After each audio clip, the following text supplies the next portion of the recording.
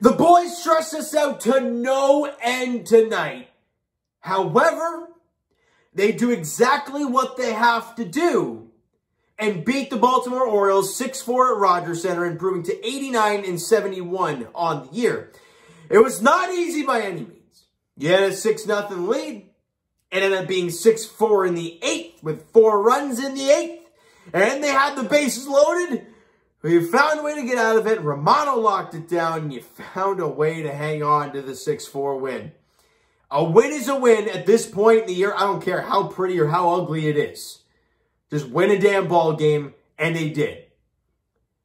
Now, scoring-wise, nothing happened for the first few innings until the bottom half of the third, where Danny Jansen comes up, and Eshelman to this point has been throwing meatball after meatball after meatball. The Jays are just getting underneath, just underneath it. Or line drive right at guys. And we're like, what the hell is going on here? But Danny Jansen's like, you know what? If you don't get under it, and you don't hit it right at somebody, you hit it way to left center field, and it is way gone. For Danny Jansen, a 2-run bomb. Espinal comes in to score, and the Jays are up 2-0. All right, we're feeling pretty good right now. You got a lead, a multi-run lead in the bottom of the third inning. Steven Matz, to that point, absolutely cruising. Great stuff. We go to the bottom half of the fifth inning, and a play I want to talk about. Vladdy hits a sacrifice fly, right? Biggio comes in to score. However, he ends up being called safe initially. I believe he got overturned, and he got called out. And that's a big play because it keeps the game 2-0. And in that fifth inning, at the end of 5, you're still only up 2-0 somehow against the Orioles. Luckily, Steven Matz is absolutely dealing. We go to the bottom of the 6th inning, and the Jays are like, all right, enough of this nonsense. Corey Dickerson comes up, and he hits an absolute missile to right field into the second deck. And the Jays extend their lead. They get that extra run. It's 3-0. And that run right there, I took a big sigh of relief after that. Because it felt like before that, but in between the first 2 runs and that third run, it felt like there was just a wall of you're not getting anything more the rest of the way. So to see Dickerson go deep and give us that extra run, it felt nice. Now, they weren't done in the inning, though, because the Jays broke it open here. A couple batters later, Danny Jansen comes up again, and he rips the ball to left field. In comes Santiago Espinal, and the Jays now have a 4-0 lead. All right, we're feeling pretty good. Then Kevin Biggio hits an RBI single. Yeah, you heard me. Kevin Biggio back in the lineup for the first time in quite some time, and he made a massive impact today. We'll talk about that very shortly.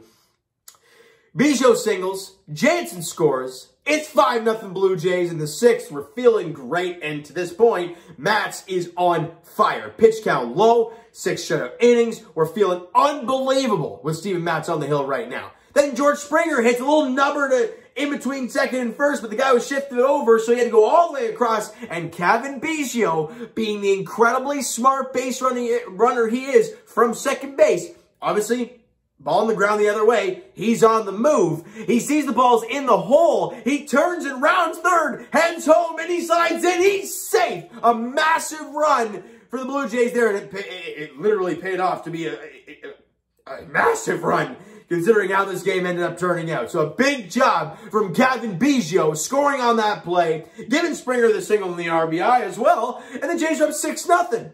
You're feeling unreal. Steven Matz goes out there for the top half of the 8th inning, and he gives him a solo bomb to Gutierrez. And then he gives him a base runner, right? And then we're like, okay. He gets the boot. In comes Adam Simber.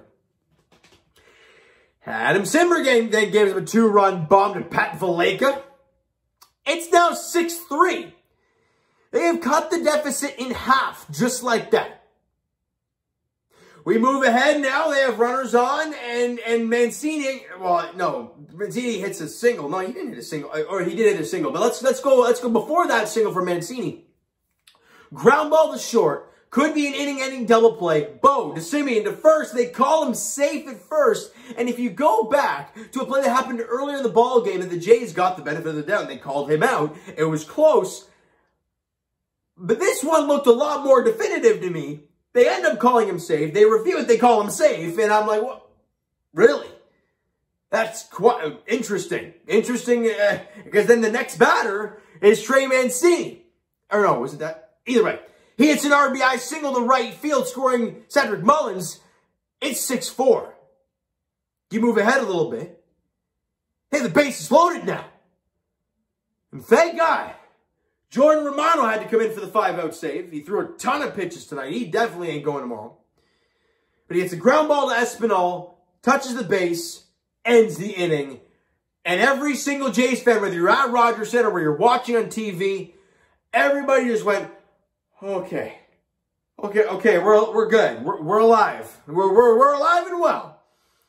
And Romano goes back out there for the 9th and dials it in and gets the job done. Picking up the save, throws over 30 pitches, and locks the game down 6-4. It wasn't pretty by any means, but a win is a win at this time of the year. Now, we know what happened with the Red Sox. I'm assuming they ended up winning. They were up 4-2 in the 9th. The Yankees were down 4-1 in the 9th. I'm hoping and praying that finishes it with a loss, even though you can't need a miracle to even catch those guys. But hey, anytime they lose and we win, you never know. But let's get to the stats here real quick. Corey Dickerson was phenomenal. Again, he went 2 for 4 in the game, scored a run, RBI on the home run that he hit. It was an absolute missile that he hit to right field. It was a really nice shot from Corey Dickerson. Santiago Espinal, now hitting over 300 on the year. He went 2 for 3 with a run scored, and he walked once. 3 of the 4 times he came to the plate, he reached base. Espinal, man, he has been playing some fantastic defense at third base, as well as the bat has just come around for this kid. It's been phenomenal to watch. And Danny Jansen loves playing the Orioles, and he showed that again today. 2 for 4 in the game, 2 runs scored, 3 RBIs, and the 2-run bomb that he hit from Danny Jansen. Big job for DJ today. And Kevin Biggio, I haven't seen the guy play in quite some time, goes 3 for 4 in the game, scores a run, gets an RBI, and that run scored was a hard-earned run scored from Kevin Biggio on the George Springer single, as we talked about earlier. He was fantastic in his first game back. It was much needed, because with Vladdy having the day off at first base, and he was pretty good at first base too. You know, there was a ball, I can't remember who threw it. It was offline, he goes off the base, gets it, and tags the guy. That's a huge play. Then I believe he had 1 or 2 scoops in the game too, so Kevin Biggio held his own at first base and went 3 for 4 in the ball game. Great job from Kevin Biggio in his first game back in quite a while. 12 hits total for the Blue Jays. They only struck out 3 times. You don't expect many Ks from the Baltimore Orioles. But a guy that I want to mention, Teoscar Hernandez, man. I mean, he is mightily strong. I believe 2 of the 3 strikeouts in the game were him alone. He was 0 for 11 in the series against the Yankees. We talked about that yesterday. He didn't have anything today, and he struck out twice. He is mightily struggling right now, but you can't take him out of the lineup because you can't afford to at this point in the season. So he's just going to find a way to dig deep these last 2 games and give it his all, because the Jays need them both.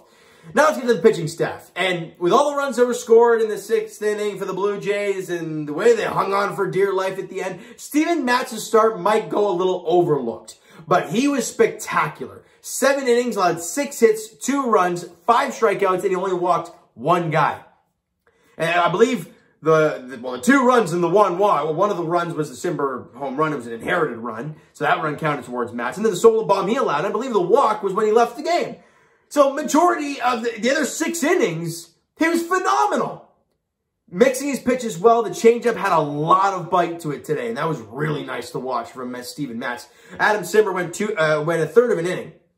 You know, he allowed 2 hits, 2 runs, and it wasn't pretty for Adam Simber. Jordan Romano came out there, though, and locked the door down. An inning and 2/3. Allowed the 1 hit. It was the Mancini single. Ended up having the bases loaded against him, but he seems to have ice in his veins because he strikes out 3, walks 1, picks up the save, and the Blue Jays hang on to win this one 6-4.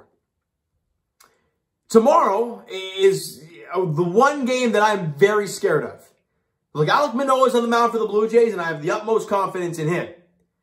You are facing John Means, easily the ace of the pitching staff for the Baltimore Orioles. It's not going to be an easy one by any means, but as we've said yesterday, we said it today, and we'll say it again. You need to win that ballgame. You lose it, you're pretty much done. You need an absolute miracle at that point.